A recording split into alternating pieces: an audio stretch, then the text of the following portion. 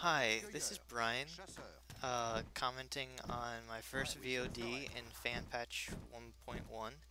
Uh, I'm also known as DAMNIT online, but you may call me either Brian or Dammit. This is a matchup as my French versus ALWasiM's Dutch. Many people find this matchup pretty difficult, but I actually think it's pretty possible for both sides to win. You just gotta play better than your opponent. I think it's just as difficult, for French against Dutch as French against, China or many other civs. Anyway, here I am just scouting the map. I'm trying to circle it and look for treasures. Treasures are really important, I think, in every game. I I take pride in my treasure scouting skills, and I try to get as many as possible because I think it really makes a huge difference in game. When you get games where you get like 200 resources more than your opponent, that can mean, like 2 more muskets in a fast rush, or, a barracks out 20 seconds earlier, or it can be devastating. On this map, there aren't many treasures, mostly just a small coin burrows, but those can add up too, so that's my main goal. I'm also herding, as you can see. Herding's very important. Almost every top player constantly herds. You should start at least by 2 minutes in every game. Earlier the better, but no later than 2 minutes. That's like my rule. Um, I just stole a treasure from ALWasiM's base. You gotta keep an eye on that. Constantly fight over the little treasures. I think it sometimes frustrates people to lose treasures in these battles. And some people can think this is unfair, but I think it's all fair game since they can steal too. Um, so I'm scouting, and I've already sent my first card, which is 3 de Bois. I hope I pronounced that correctly. I'm American and don't know any other language than English, so I tend to just pronounce things the way it looks. Nothing else too important looks like is going on here, so let's just wait. This part of the game is usually when I, fast forward in games, but alright. So I selected age up as soon as I collected 800 food, like practically just as, because, when you age up it makes a big difference, when you get your hussars out, it might mean the difference between raiding, a vill or two or none at all. So I chose the 400 wood politician, which is pretty standard. I'm following a pretty standard build order here. I'm going for 5 hussar semi-FF, but possibly staying in colonial depending how colonial heavy my opponent will go. As you see, I'm scouting his base because it's very important to know what your opponent's going to do. With Dutch, you can usually expect them to start with the stables, but if he ends up doing like a Ford barracks or something, I don't want to just have the stables out and not be prepared for it. I mean, if he's going to do like a rush, I might get the stables out first and go for Hussar, but my first shipment instead in H2, instead of 4 de Bois, would probably be 8 crossbows. So here I am constantly scouting and trying to avoid his town center fire. As I reach H2, I'm also getting all the all the Discovery Age market techs. Market technologies, of course, are very important as well. With France, although they don't have a real boom, their economy is great simply because they have so many available resources at the start. Slightly higher villager count than normal, and they're able to get all these market techs, and it really, helps. And also, getting map control for hunts makes a huge difference as well. I mean, hunt can when you fully upgrade your market, it can gather about 50% faster than berries. So I scouted and I see he has a stables, and he put it in front of his base, which is actually pretty unusual. It's not typically a good idea to put stables in front of your base. But then again, I decided to do it too, because I guess I wasn't paying that much attention. It's better either to put it behind the base because, you know, Husker run to the front of battle pretty fast anyway. I mean, normally when you put something in front of your base, it means that you want to get them out onto the field of battle really quickly. If you want, or maybe to protect villagers or something. But stables, it's better just to put it behind your base, since the reinforcements from them come rather fast. I'm trying to queue up my first 5 Hussar, and so this way, if we get into Cav War, which we will, it's, you know, you need at least 5 Hussar if you want to win that battle, because Dutch normally can get out 5 Hussar at the start, and then it's pretty much micro wars. Here you see ALWasiM only has 4 Hussar though, so I attack, and you know, I'm constantly clicking on different ones, trying to make sure, you know, every Hussar is doing good damage. It's important, you know, when you have the opportunity, when you're able to micro as well as you can, you know, like when not so many things are going on, then you really should focus on the minor details, like, you know, just 5 Hussar against 3 Hussar. But here he gets his pike shipment out. I'm guessing that was his second shipment instead of 700 wood, which is more common for Dutch. Normally they get 700 wood after they get a bank out, but I guess he's trying to play more aggressively.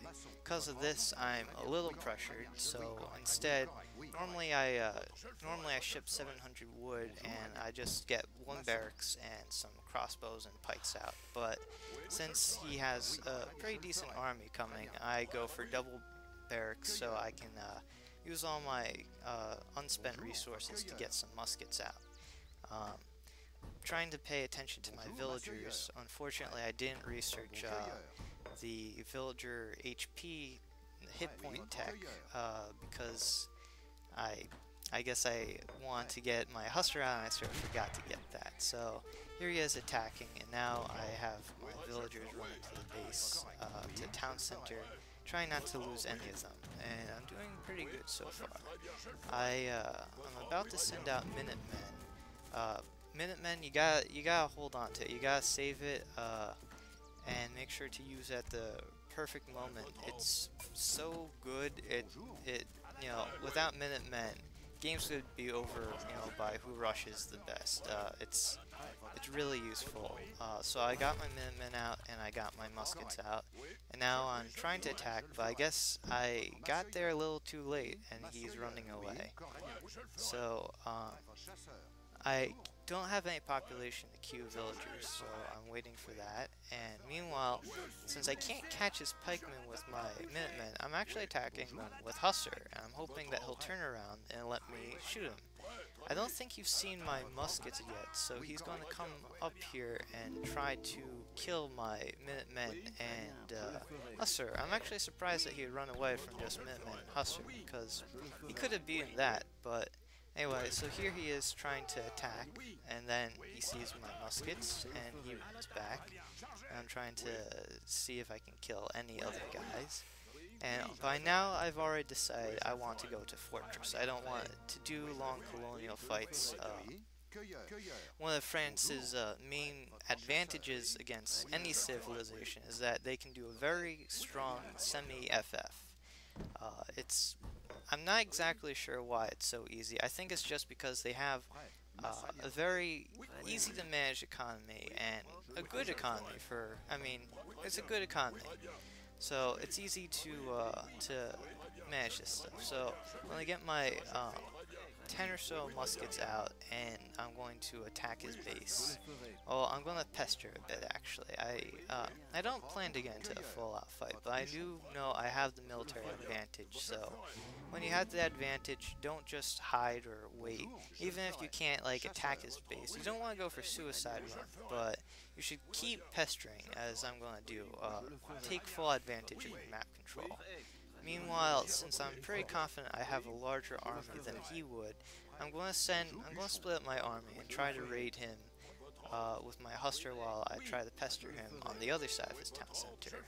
A lot of times it's sort of difficult to manage fighting two sides of your base at once. Unfortunately, his explorer was in a good spot, so he saw my Huster, so I'm trying to kill them. And meanwhile, I'm trying to kill the villagers with my crossbows and muskets. And I got 2, that's 3. It's pretty lucky. And I have the resources now to age up on just gather my wood crates, and I queue a Hussar in case, in case I need it.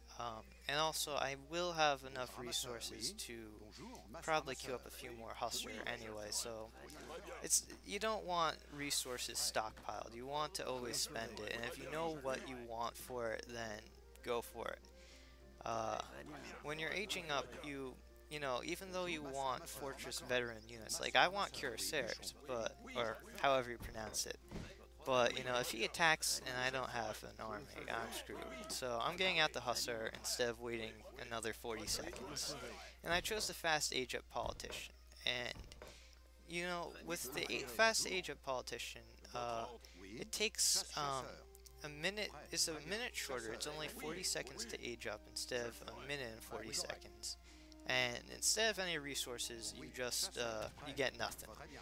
So, like, instead of waiting an extra minute for free for Hussar, I like to go up early because you don't have time to wait for everything to come, especially when you're doing a semi-FF. For a fast fortress, sometimes it's good to get the extra units since for your early push you might need it, and also it's important to time your shipments according to when you're going fortress. A lot of the time I'll look at like how close my next shipment is to coming, and if I have a shipment that's already there or waiting, or if one that's really coming close, then I'm going to go fast age up regardless of what's going on. But when I don't, sometimes I'll age up slowly depending if my opponent is being aggressive or has a military advantage. Here I'm going to take advantage of the 2 Falconet card, which I think is possibly the best H2 unit shipment in the game. 2 Falconets, not only is it worth 1,000 resources of coin and wood, but also tactically is very useful. It's easy to defend when you have a lot of muskets and Hussar and Goon, and they kill skirms. Anyway, ALWasiM aged pretty quickly. He aged just after I did. Normally they go for Dutch players will go for a Reuter, sorry for the Dutch. They're called Reuters. Reuter skirm spam, and basically they'll just try to outmass you. Since French get up earlier than Dutch, usually it just seems that way. I go for a quick military push instead of sending like 1,000 wood or something. I go for all military, and so I'm going in there. I separate my control groups into 4 different groups. I have my ranged infantry in my first control group, my dragoons in my second, my Hussar in my third, and my falconets in my 4th. You gotta just kind of practice this and get it working. I used to only be able to do 3 control groups, but I just kept trying when I was playing against slower players in unrated games to improve my ability to manage control groups, and it worked out well. So since I'm in battle, I'm going for a unit upgrade shipment, since when you're in battle, if you send like units, they won't get to the battle in time, and if you send an economy shipment, well, then you're really trying to do 2 different things at once, and it doesn't work. So I usually like to, this is my favorite time to get unit upgrade shipments, when I can't reinforce my army, but I want to go military heavy. So here we're fighting, and I somehow lose my falconets rather easily, and So I had to run back, and he has a lot of skirms and no Reuters, which is very strange. So I'm going for cures. Normally I would not recommend going cure heavy against a Dutch, since normally they go heavy on Reuter, but I don't see any, and he has a lot of skirms, so cures counter skirms, so you gotta go for the cures. I'm still playing pretty military heavy, and I'm running out of resources now.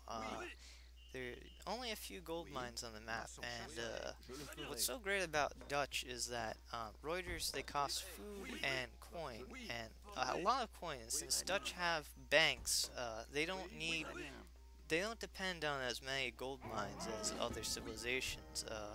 It's a huge bonus, even though a bank gathers as fast as like 4 or so villagers, the tactical use of you know that protected and unlimited resource is immense, especially when you start going to plantations where you're spending 600 resources just so your villagers can continue gathering the resource, and at a very slow rate makes a difference.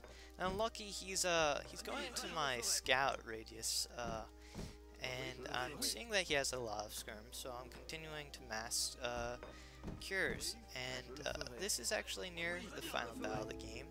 I get some skirm shipment, and I group them together, and I'm also going to send my villagers to fight because I feel like he's going to attack and he's not going to back out, so this is going to be a critical fight. And if I lose it, I'm dead because I won't be able to protect my resources. And if I win it, then the game will go on. So I researched the villager attack upgrade, and I group my villagers with my ranged infantry, since technically they are ranged infantry.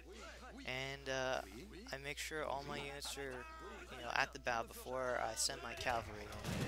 And I have my ranged infantry and my dragoons try to focus fire on the Swiss pikes, while my cures, I try to attack the skirms, but whenever the Swiss pikes come, I run away because Swiss pikes just eat cav up.